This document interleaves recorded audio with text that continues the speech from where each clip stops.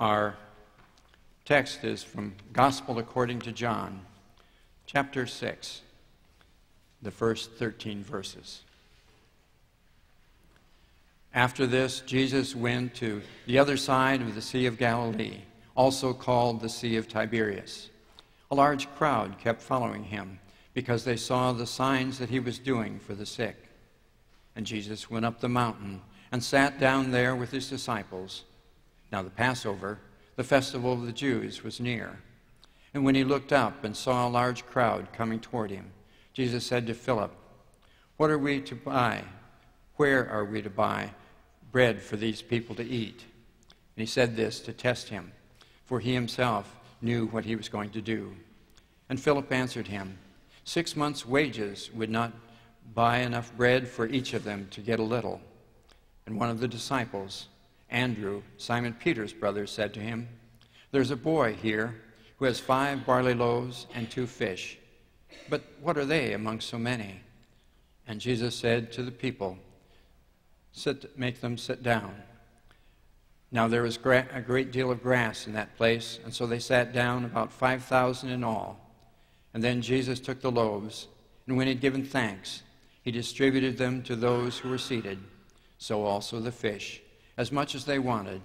And when they were satisfied, he told his disciples, "Gather up the fragments left over, so that nothing may be lost." And so they gathered them up, and from the fragments of the 5 barley loaves left by those who had eaten, they filled 12 baskets. This is the word of the Lord. Thanks be to God.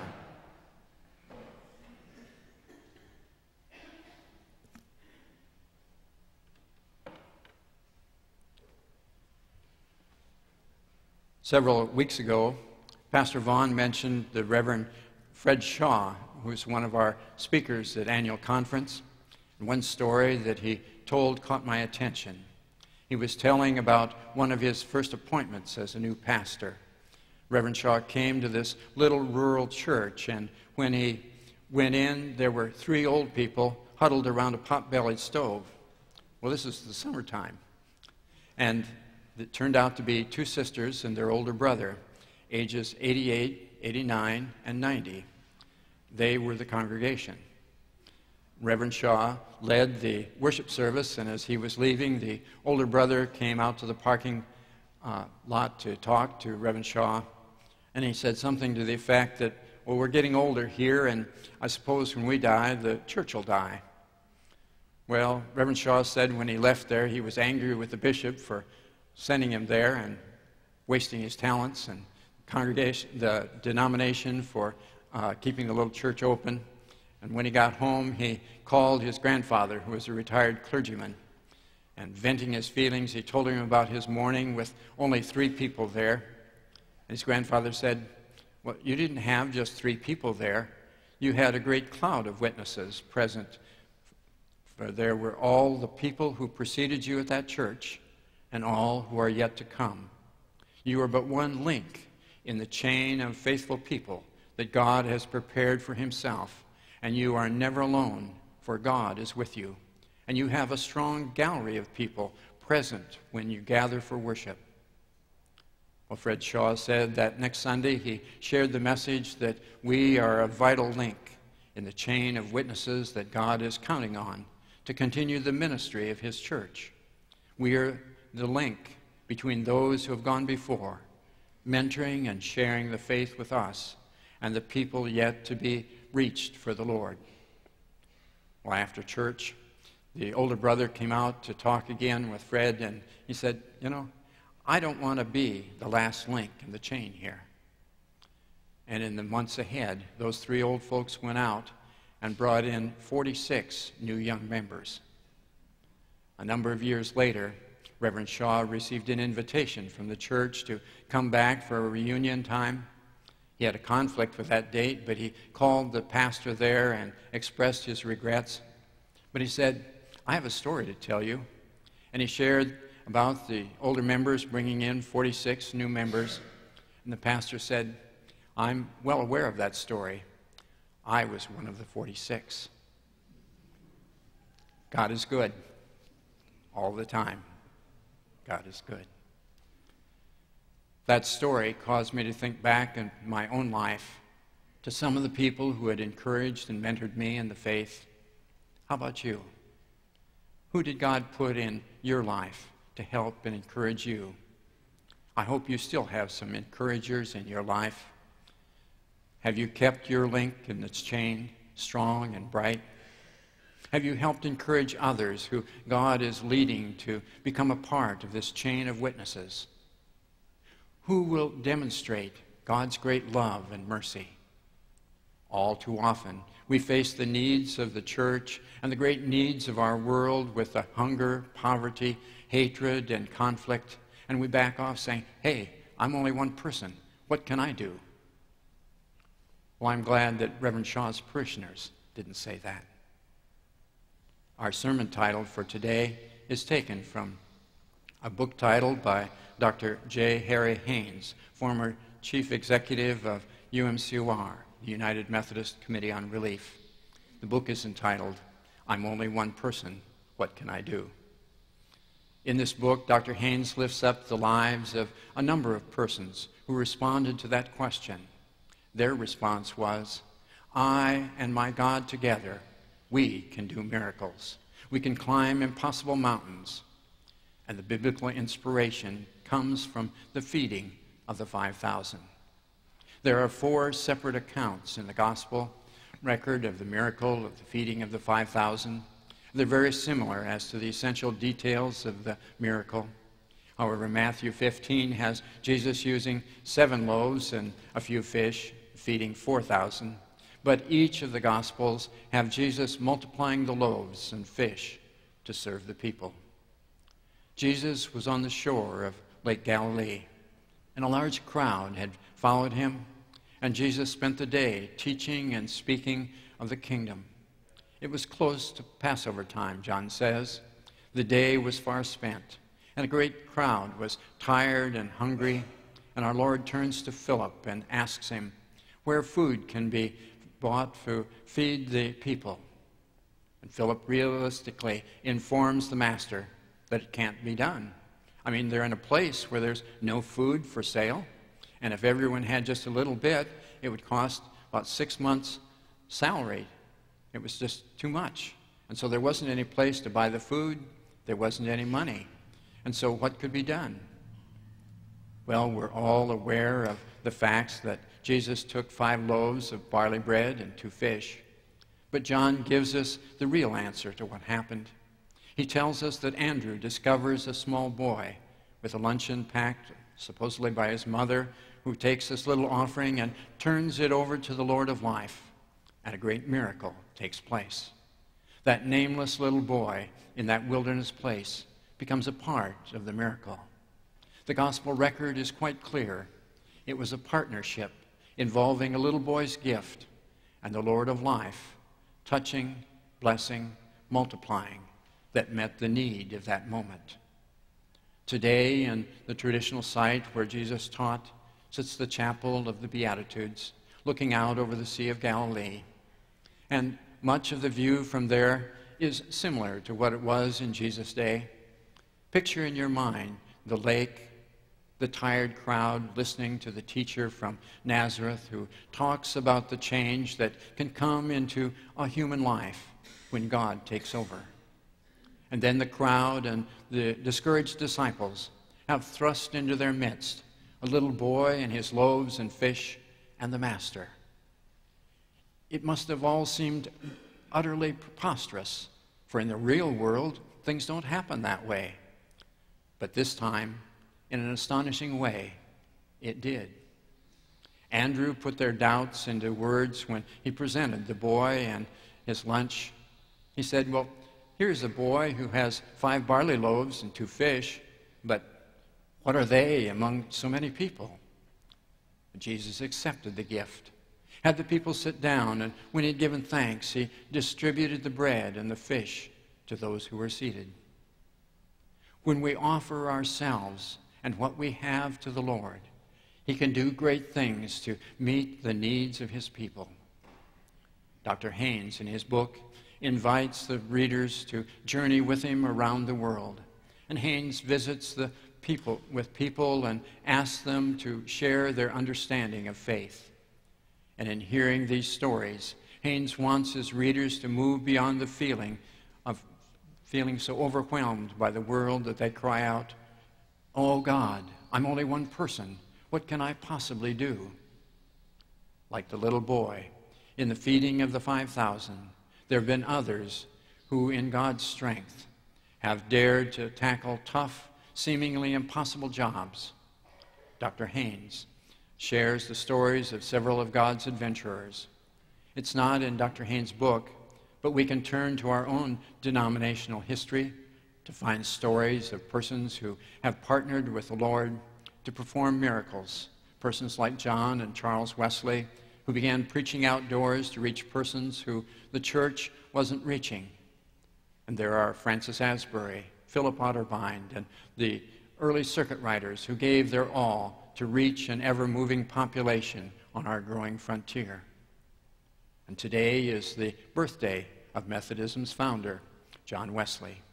You remember the religious authorities asked him to confine his preaching to his parish. What was his answer? "The world is my parish." I'm glad when he saw the need to reach the minors and the unchurched people of his day that he didn't say, "I'm only one person. What can I do?" Our church has a number of persons who have said yes to God's invitation to help the hungry, the needy, and the oppressed. Apart from our local missions, which we have ongoing, we have a team just back from working on church camp in Hawaii.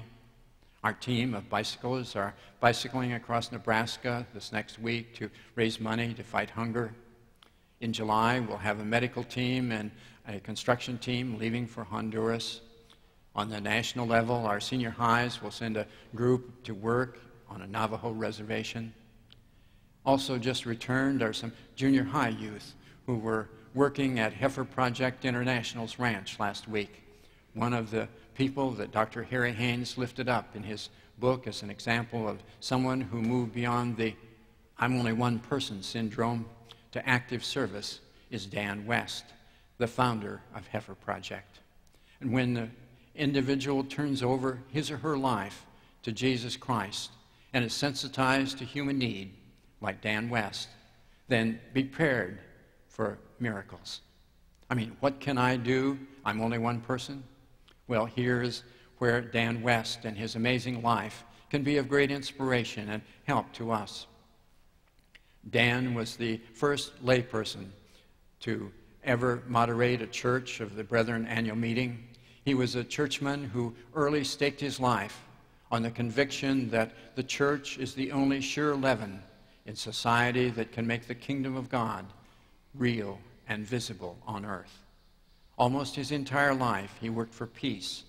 He helped feed the hungry and clothe the naked. He gave direction and inspiration to young and old, all under the official direction of the denomination into which he was born. He was a pacifist, a peacemaker, a believer in the miracle of the human heart. Dan had the idea for Heifer Project in 1937, when in Spain he saw hungry children, but he also saw fields of rich grass.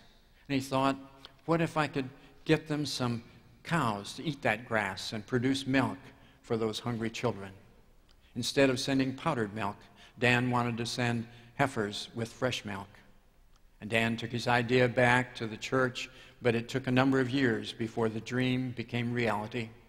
In 1942, the first heifer, a Guernsey named Faith, was sent to Puerto Rico to provide milk for little children. And the underlying principle to Heifer Project is no one could receive a heifer unless they agreed that the first offspring of that animal would be given to a needy neighbor. Volunteer, quote, cowboys travel with the gift to look after both the gift of the animal and the personal contact involved in the delivery of the gift. And this procedure carried out Dan West's concern that gifts should indeed be living gifts.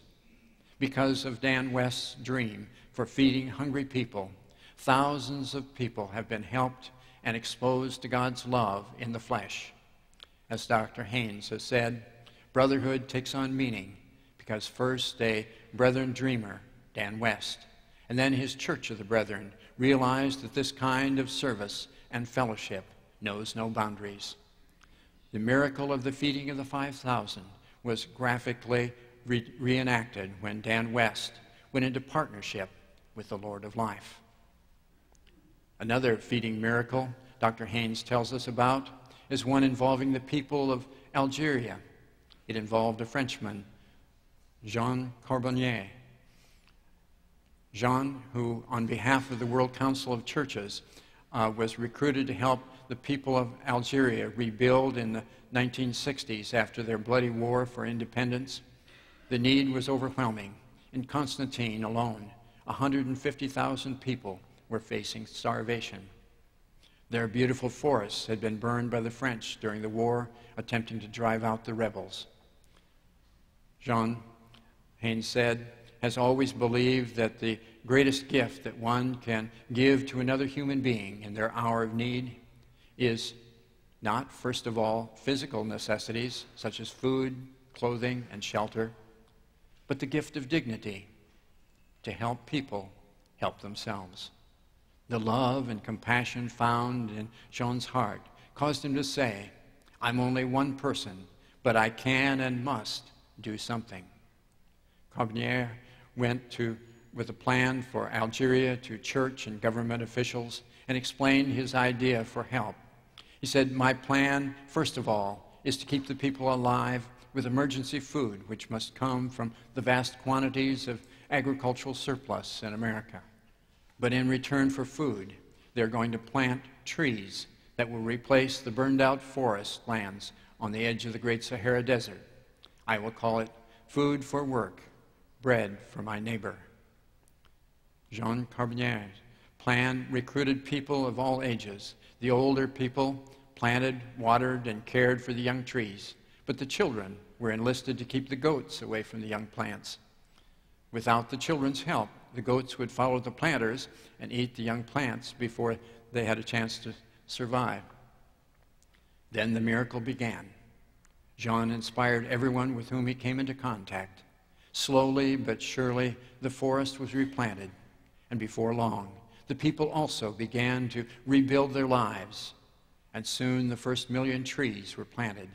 And in that first planting of trees, they had a 70% survival rate, unheard of in that era. And in the end, the people were fed, and 130 million trees were planted and secured. God performed another of his miracles. What can one person do? Well, with God's help, much indeed. Jean later was called upon to help in Senegal. Some years later, he helped them establish an irrigation plan in connection with a nearby river. No one on the international level had even recognized the potential of the river, but Jean saw the possibilities for that desert area that others did not. Grow rice in the desert? But John knew about how to bring that change about. And the tide of hunger was turned when they grew rice, bananas, many kinds of vegetables, and even citrus trees. Muslim and Christian alike were helped, and the villages being assisted vowed to share food and knowledge with neighboring villages. The help was passed forward. What others called impossible, when human beings are given hope, is great. Like our father in the faith, Abraham, God calls each of us to journey with him. We are called to trust in his wisdom, to seek his counsel and help, to entrust our lives to him. When we partner with the Lord, change happens, lives are touched, and hope is offered. We learn that we are not just one person alone. We are partners with a mighty God who can empower us to do what needs to be done. Amen. May it be so.